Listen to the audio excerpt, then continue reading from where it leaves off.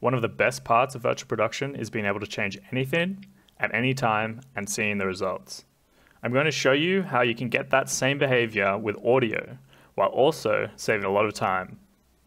I'm going to be using a very common and tedious example to illustrate just how valuable this process can be. Adding footsteps to a character crossing frame. I'm going to be showing the way people are currently adding audio so we have a good reference point. We mark up every footstep that we see, and then we place footsteps at those locations. We go through and we add variations to the sound. To ground the sound in the scene, we need to add a few things. We fade in and then out as he passes the camera. We add a pan so that it starts on the left side and goes to the right. And then we add a little bit of convolution reverb so it sounds like the sound is bouncing all around the room.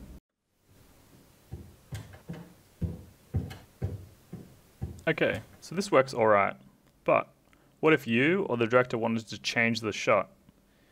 Here we've changed the timing, the distance from camera, the direction, even the material being stepped on, and the reverb environment.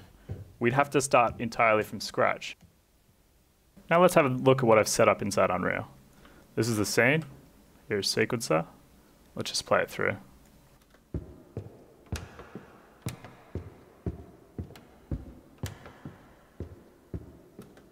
As you can hear, we've got the audio changing to distance from camera and panning, and it even has some convolution reverb in there. The coolest thing about this setup is this though. If I show these buildings, we have a bit of our alley going. So I turn on this audio volume, which I'll explain later, and then open up my other sequence with the different camera shot. You'll see the change instantly.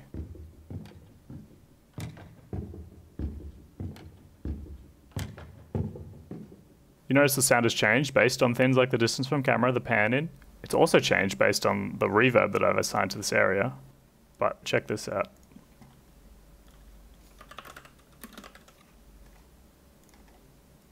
We've gone in and we've changed the material of this ground to this rubble.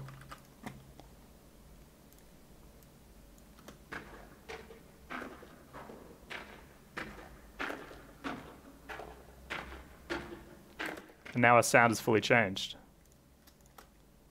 What if, instead of rubble, we decided we wanted something that looked a bit like dirt?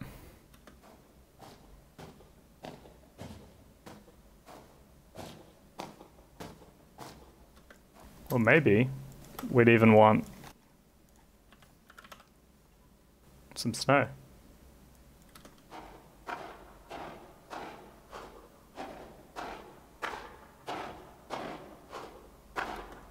This scene better shows off the footsteps changing sound based on the material.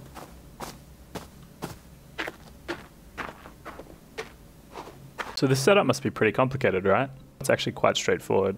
We have a handful of small elements working together. So if you look on the animation of the basic version, I've actually gone through and just as we did in the editing program, marked each footstep with an anim notify. And on the anim notify, it's playing a sound. If we go into this footstep wood audio cue I've made, you can see that it's actually a little different than just one single sound. So what's happening here? It's selecting one of 5 clips at random and then modulating that with a random pitch min, pitch max. This means that every time we play this audio cue, we're getting a slightly different variation. It helps to take a lot of the menial work out of making footsteps sound unique. But how do we get the volume, the pan in, and some of the other great features? Well, a lot of that's done through the attenuation settings.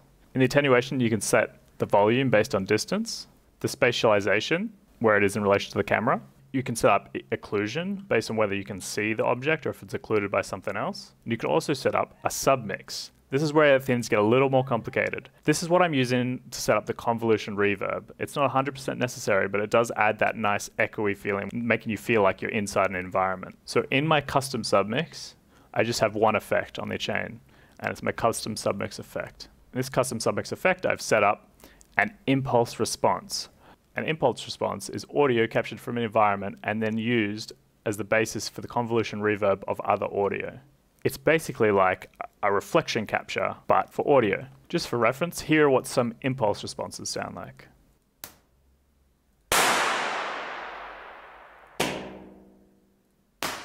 These are captured in all different environments to ground other audio elements in that kind of environment. The result is this.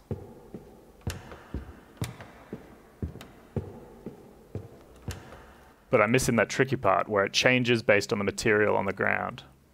I've actually set up custom notifiers instead of just the preset play sound notify. So in these, I've been able to set up my own logic. Blueprints look scary, but if we go through this step by step, I'm sure you'll see it's actually quite simple. Here, I've just signified whether the foot is a right or left foot, and we'll find out why in a second. Based on that, it sets the bone name. We have a line traced by channel. It's drawing a line from a start point to an end point. So I've set the start point as my mesh's bone, which in this case is the left or right foot, depending on if I've ticked right foot or not. It then traces down into the ground and it finds out what type of surface is on the ground. And then based on the surface that it finds on the ground, it plays one of these sounds. Now my default is kind of a debug camera shutter sound, so don't worry about that. It either plays wood if it's wood, gravel if it's gravel, dirt if it's dirt, and snow if it's snow. It plays this at that location that we found before where the foot hits the ground, and that's it. Here I've turned on the debug mode so you can really see how each footprint leaves behind that location. Now, how to set up these surface types. You've got to go into your project settings, search for surface type, and Unreal has all these already set up. So surface type 1, type in what that is. You just type in these names. So let's add another one here. We'll call it water. Then you need to create these, a physical material. So you go and you create physics, physical material. Let's create one now, and let's call it water. Okay, now that we've created that water, we'll go in, open this up, and all we really need to change is down here. We just say water. So we make a new sound cue, steps water, open that one up. We import our sound, add our sound in here, put in a modulator, set it to a bit wider, 1.3 let's say. And now even though we're just using one sound, it still sounds a little bit different every time. Don't forget to set the attenuation in here inside your custom sound notifier. Refresh nose, it adds the water channel. We go back and then we want to set this variable to play our footsteps water. Now in our water material, we just need to set physical material to water.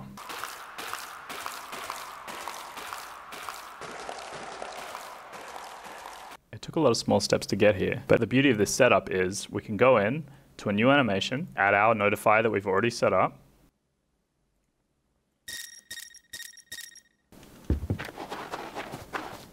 and it works. So these kind of systems can help us save a lot of time doing menial audio tasks. But what about for the rest of the sound design? I'm going to do a quick overview of the linear editing approach I used in my short film. Here's the master sequence. So at the top, I have these shots, and inside each shot is all the action broken down. But what I want you to look at is here. So if I scrub through, you'll see all these green sound icons in the characters and around the environment and everything else. These are actually audio locations that I'm referencing inside the audio tracks.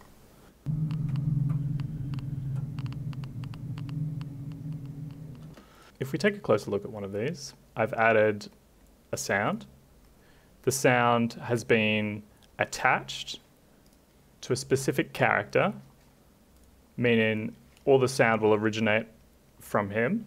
And this is done through attenuation settings like we talked about before. I've also been able to keyframe the pitch and the volume to animate up and down depending on the shot. This approach allows us to just focus on adding the sounds we'd like, and Unreal Engine does the rest in integrating it into the scene.